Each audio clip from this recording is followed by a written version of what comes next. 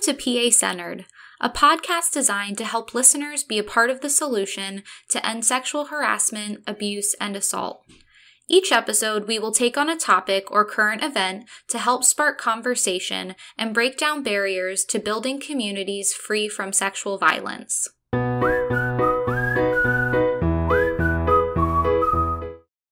Hi, I'm Jackie Strom, the Prevention and Resource Coordinator at the Pennsylvania Coalition Against Rape.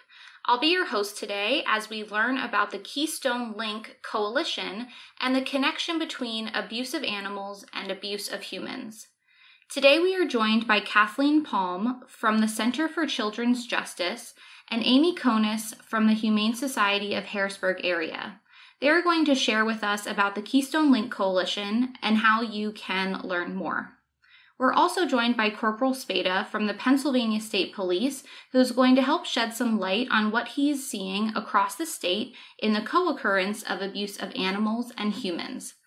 Welcome, Kathy, Amy, and Corporal Spada. Thank you. Good to be here. Nice to be here. Thank you for having us. And thank you all for having us again. Great. So, Kathy, to get us started, can you tell us more about the link between the abuse of animals and the abuse of humans? Sure. It's an interesting thing. First of all, this has been a kind of an evolving conversation over the last couple decades, but it's not as though it's a new element of people understanding the connection. If you look, long before there was a child protection law, so long before Congress passed the first law that spoke to protecting children in the 1970s, the late 1970s, there's a story, there's a court case that played itself out about an abuse of a child that actually the parties that stepped in were the leaders of the American Society for the Prevention of Cruelty to Animals. And they stepped forward, Henry Berg in particular, and said that what he was seeing and hearing from this child who was experiencing being whipped and beaten in her own home was similar to the thing that was happening when they were working to rescue animals. And so, through the years, so there's clearly a long-standing historical link of people understanding that what happens to children happens to animals, and what happens to animals can happen to humans as well. And then we saw, because of the growing body of research, in the way in which you see this link emerge, whether it's sexual abuse or physical abuse or domestic violence. In 2016, the FBI opted to add animal crimes against animals into the national database around crimes. In the hope, in part, first of all, validating that we better understood that we shouldn't be abusing animals, but also to potentially present the opportunity for research going forward about where you see a co-occurrence of a crime against a person as well as a crime against an animal. And we, see this many times. You'll see like where there's a mass shooting, where there's a situation, you often see stories and follow-ups in the media where they'll talk about how the person who was responsible for the violence had a history of domestic violence or child abuse or harm against women, but then also kind of buried as sometimes a subset of that conversation in the media is, oh yeah, and they also had a history of cruelty against animals. So there's a growing body of research about which there's a link.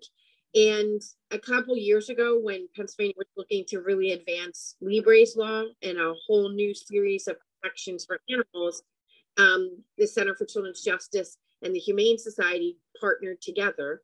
And sometimes it would seem like strange bedfellows when we would walk into a legislative office and say, we're here to advocate for Libre's law from the Center for Children's Justice. And they would think, and it invited us to be able to talk about that link. And that led last year to us having a webinar where we were just curious, like, do other people want to learn about this topic? Do other people want to be partners and allies in it? And we hosted an impromptu webinar last June on the dangerous link between abuse against animals and abuse against humans, and had more than 555 people attend. And it became a really important conversation and led us to keep connecting with people like Corporal Spada and Amy and Kristen Tulo from the Humane Society and others. So that's just a little bit of quick schooling as to the body of research and how we got where we are today. Great, thank you. So Corporal Spada, can you tell us more about the prevalence of the co-occurrence of these crimes and a little bit about what you're seeing across the state? Sure. What we're seeing now in some of our investigation is that correlation between neglect and cruelty to animals and violence, whether it be forms of neglect or cruelty against people. It's not every crime that we investigate that leads to the discovery of the link, but it is something that we're becoming aware of and looking at the total picture. When we're investigating a crime, we look at a lot of different things. What crime was committed, identify your victim or your victims, identify your actor or your actors. What's the relationship between them? What happened? Is there a reason? Is there something else going on that we just don't see yet? We've had several troopers respond to an animal cruelty-related call and found other crimes going on. An investigation into a neglected animal has led to the discovery of children and other adults living in the home being neglected as well.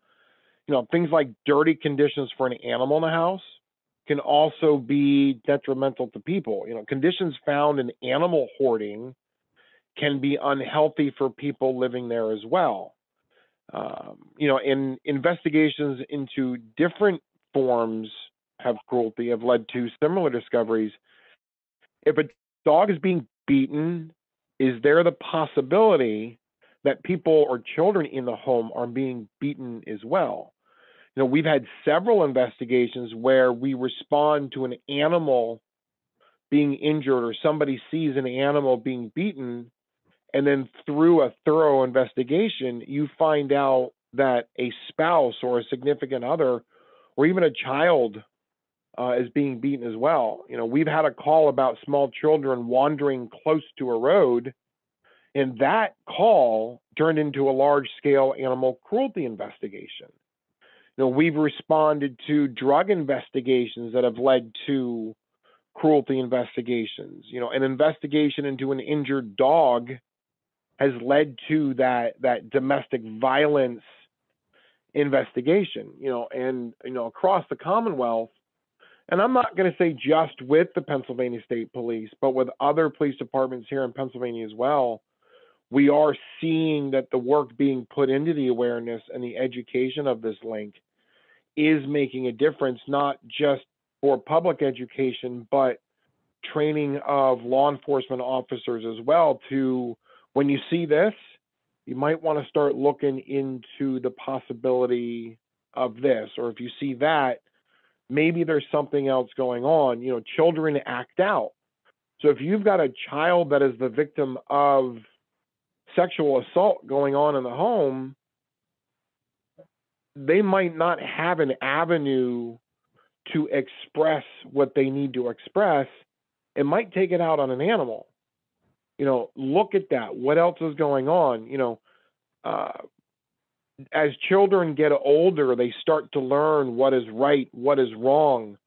If you've got a teenager who is openly admitting to killing kittens, what's going on here? Do we want some type of intervention, and not just the arrest him for animal cruelty, but is there something else going on? Could this child be something in the future that we can stop right now because of the information getting out there about the link?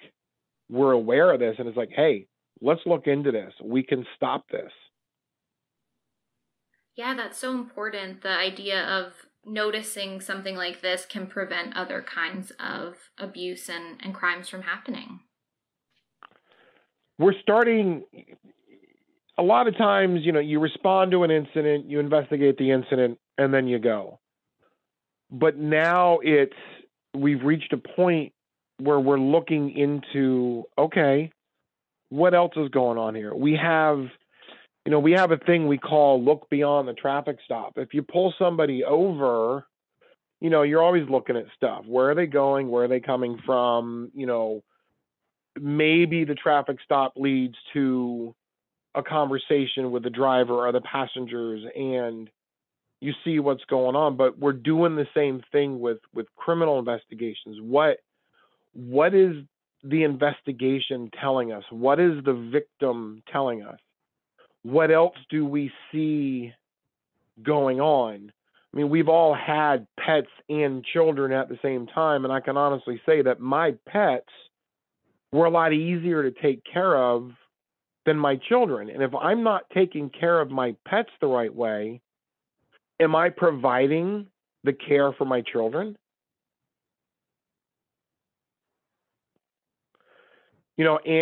People, you look at violent outbursts. If I have that violent outburst where I don't mean to present the image, but if I have a violent outburst where I kick my dog, well, am I also having that violent outburst against my spouse or my children? Find out what's going on, and with domestic violence, you're starting to see a lot of people out there care for their pets as their children. And in a domestic violence situation, you might have somebody who won't leave that situation in fear of what's going to happen to their pet, their source of comfort when they leave. So it's nice to see that this type of topic is starting to open other people's eyes. You're going to see domestic violence shelters start to look into, let's start taking some of these animals with them.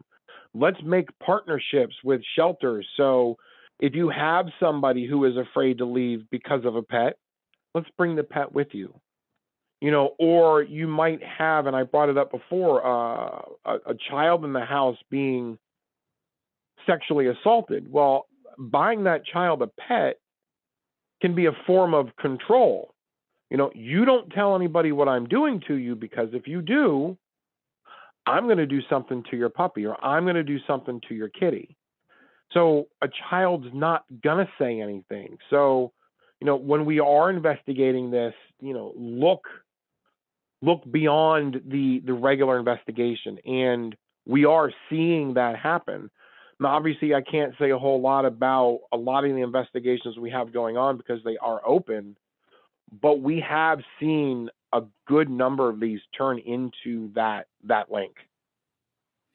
Yeah, I'm so glad you shared all of that with us. And it really paints a picture of what's going on and why it sounds like we need to be educating more folks about the link. And so, Amy, could you tell us a bit about the goals of the KeystoneLINK Coalition and a little bit more about how you all got started? Absolutely. Well, I'll start kind of with our mission, which is to work together to break the cycle of abuse against people and animals in Pennsylvania. And as Kathy kind of touched on, this just kind of formed very organically. I think we were all operating in our own spaces, knowing about the link, knowing there needs to be more awareness, knowing about how it affects us individually. But the idea of coming together just hadn't happened. There is a national link coalition, but we hadn't had anything form in Pennsylvania. So we all kind of organically came to the same table. And what's nice about our organization, our coalition rather, is we're all from so many different backgrounds. We have folks that are working in the children's justice space. We have Corporal Spada working in the law enforcement space. We have animal shelters. We have, domestic violence organizations. So it's very, very interesting. And it's a very enriching group where we can learn to open our eyes to those things.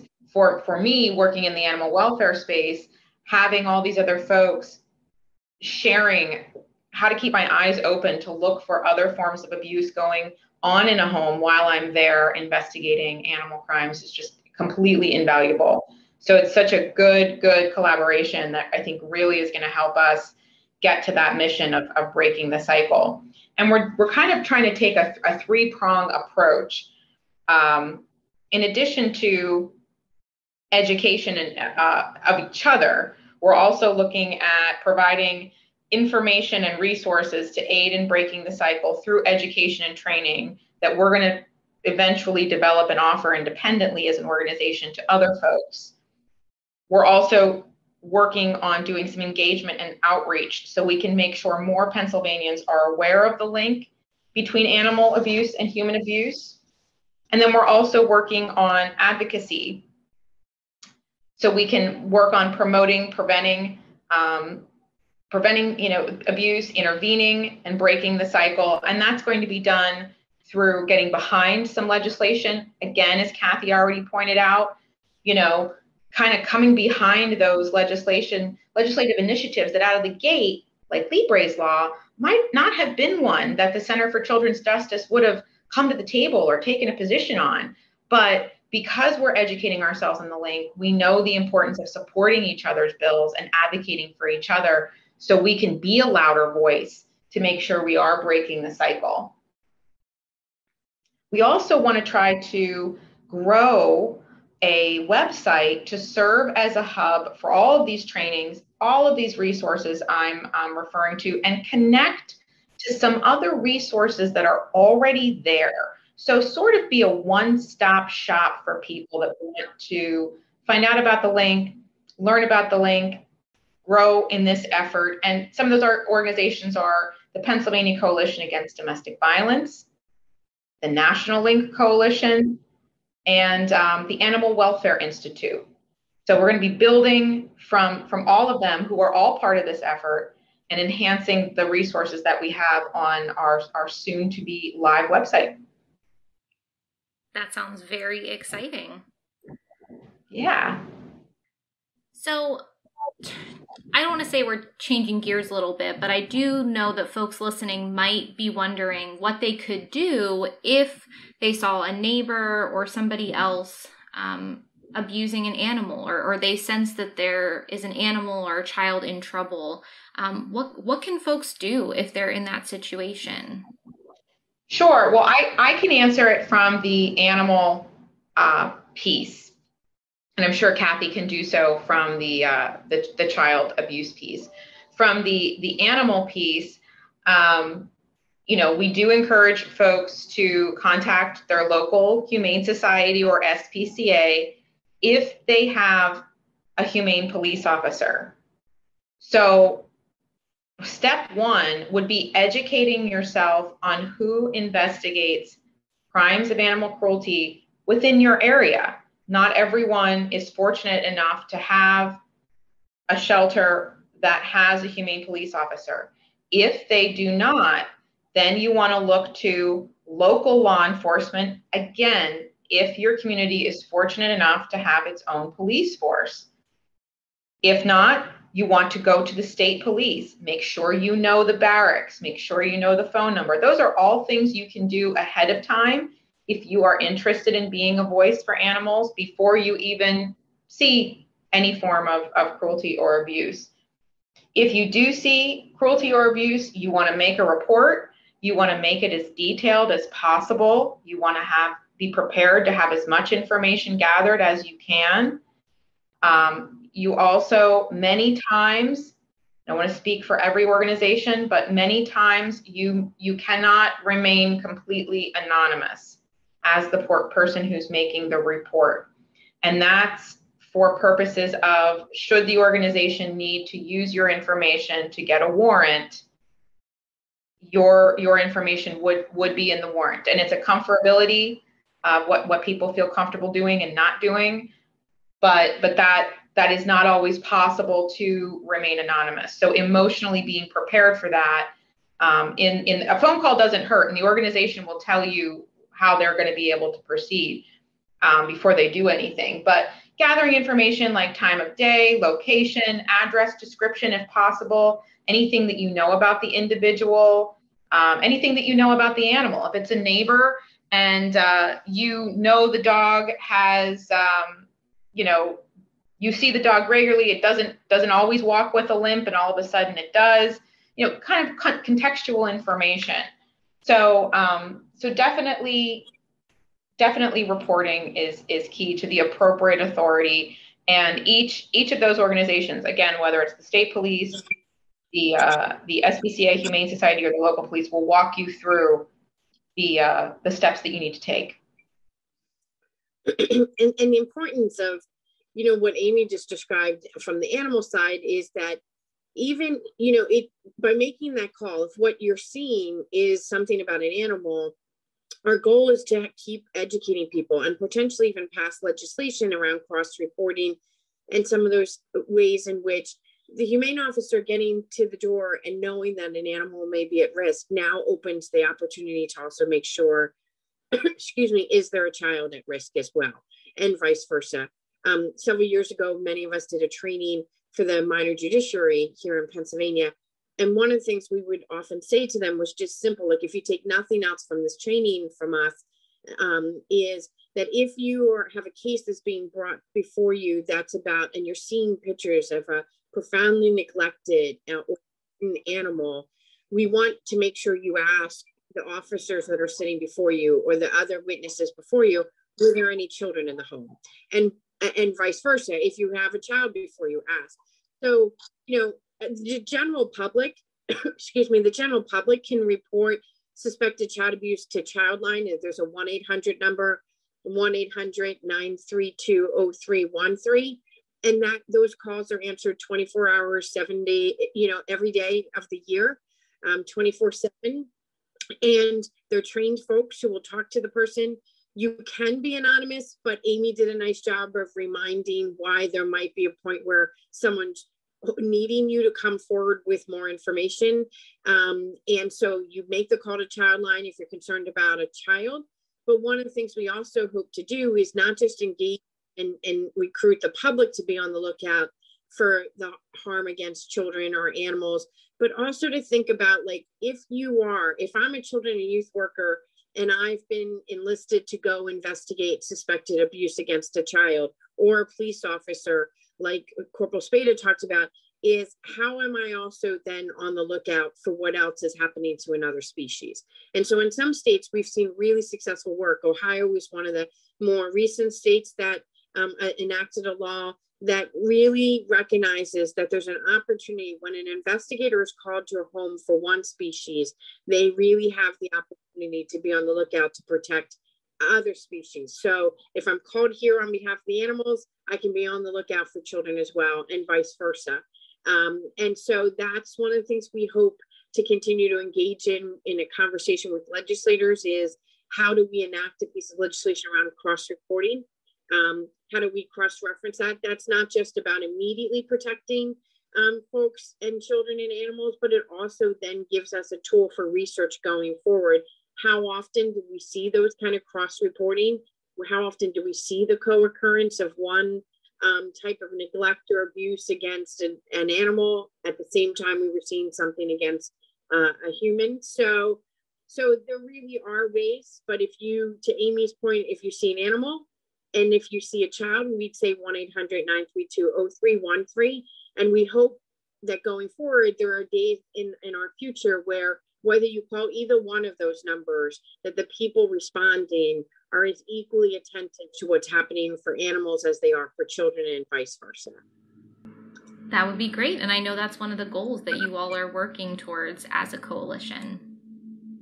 And if I can just say one thing about that, I mean, to kind of, in some ways, just to make it a little real to people as to how, last year, we saw April, we saw the horrific, violent death of a little boy named Miguel, little toddler, 3-year-old.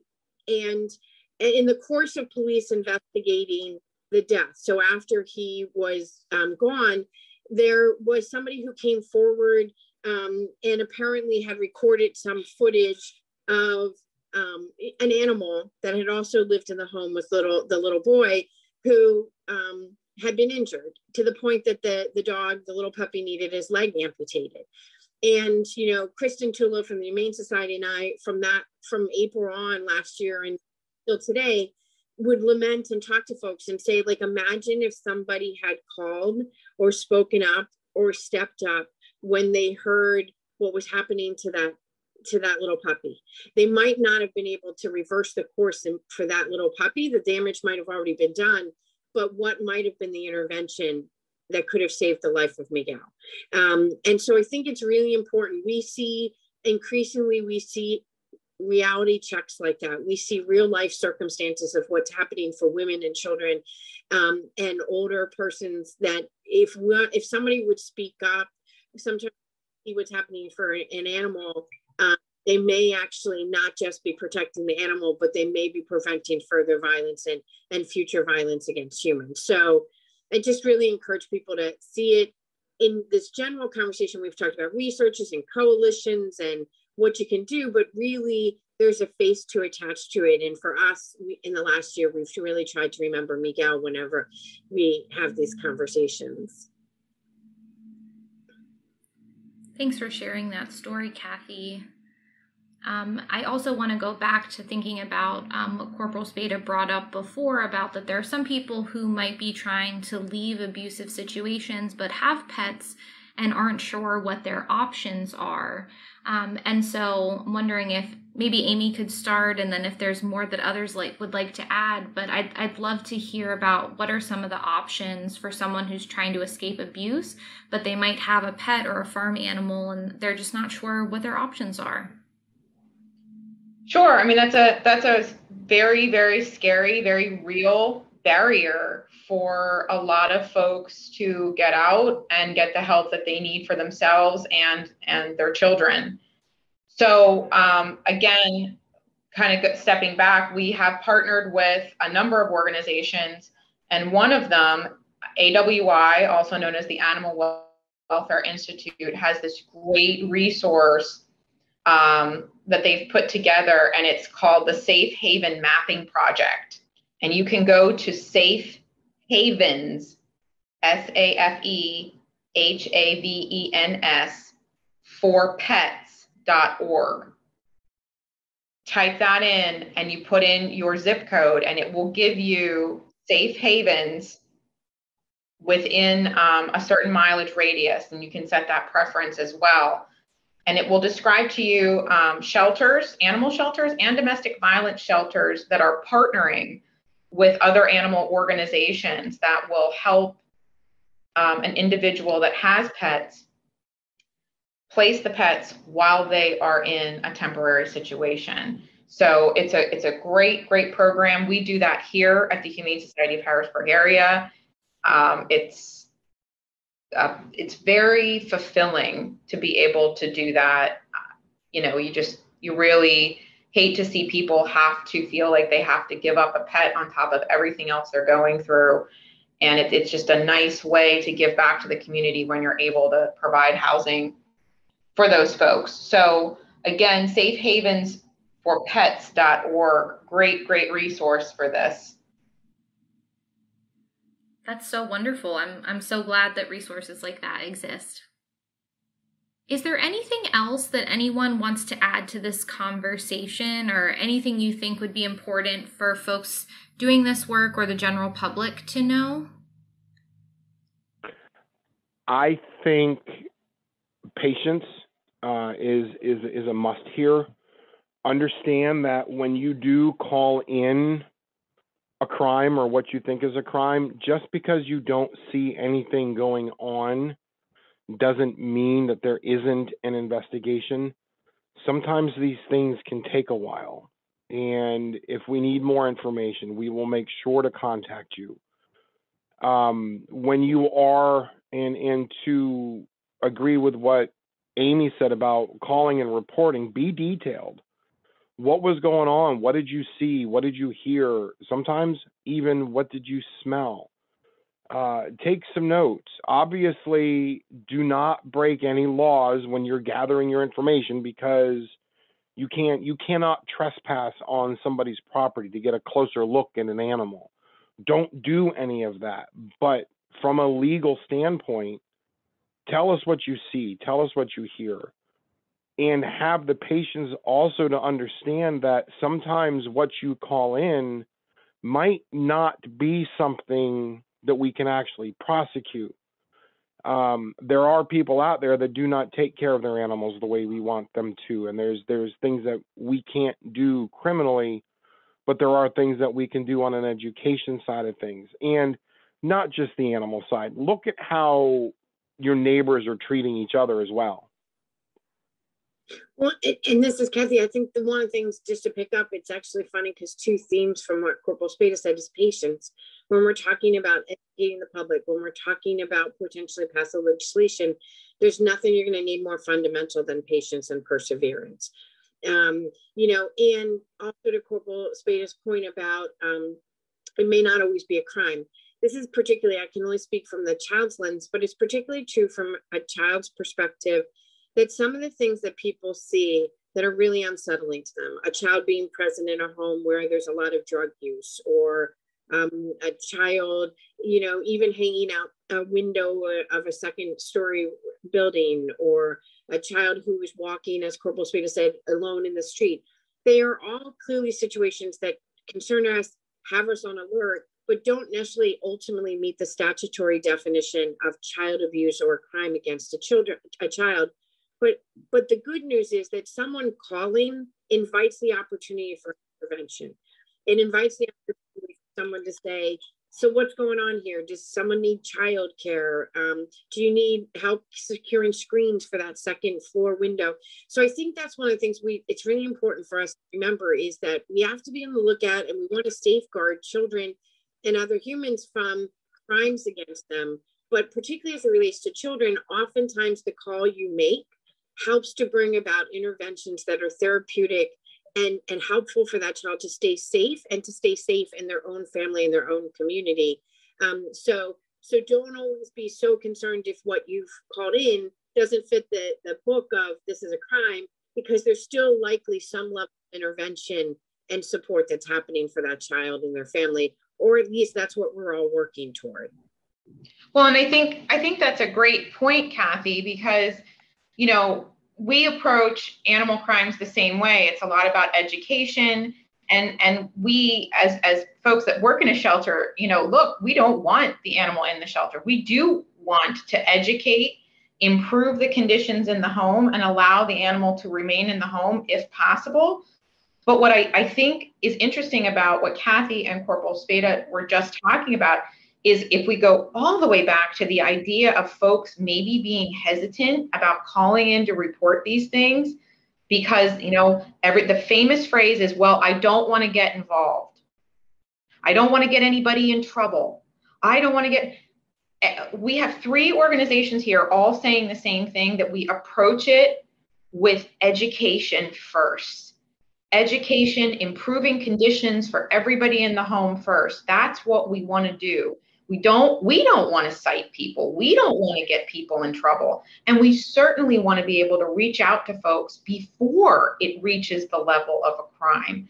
So if you're hesitant about calling in to report this because you think really bad things are going to happen to your neighbors now, and oh my goodness, you don't want to get them in trouble, and then they're going to lose their job, and then they're going to, all these bad things are happening.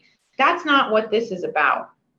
This is truly about, intervening at the right level, which might not be the point in which this has become a crime. So, I think that's another part of this conversation that's super helpful for people to understand. Particularly at a time that we're moving towards a real awakening and understanding about racial equity and justice and economic justice as well, because, we do know that right now, at least again, as we speak to children, there's a disproportionality of children of Black and brown skin who are reported to systems. And so some people are really hesitant right now to think about making that call, because they don't want a punitive response. They don't want somebody locked up. They don't want a child taken away from a family. So, I can't underscore it enough, just to keep piggybacking on what we've said in the last couple minutes is, don't think of a call as absolutely positively about like tattling on someone, about getting someone in trouble. Think about it as a possibility of a lifeline and an opportunity for services and supports, whether it be a child, whether it be a woman, whether it be that puppy, or some other animal. Just think about it as helpfully connecting them to services and supports. Thank you all so much.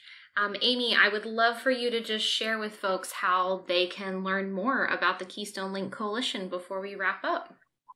Absolutely. Well, our organization will be, we're working on this website that's going to be live here momentarily, and that is KeystoneLINK.org. We're so excited about it.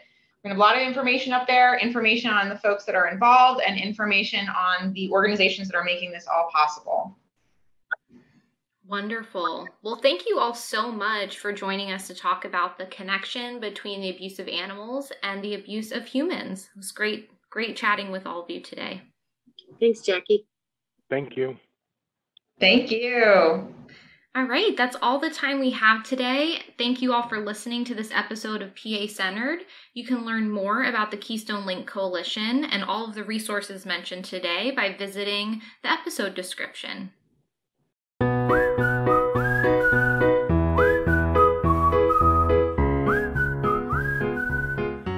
If you or a loved one needs help, a local sexual assault center is available 24/7. Call 1-888-772-7227 for more information, or find your local center online at pcar.org.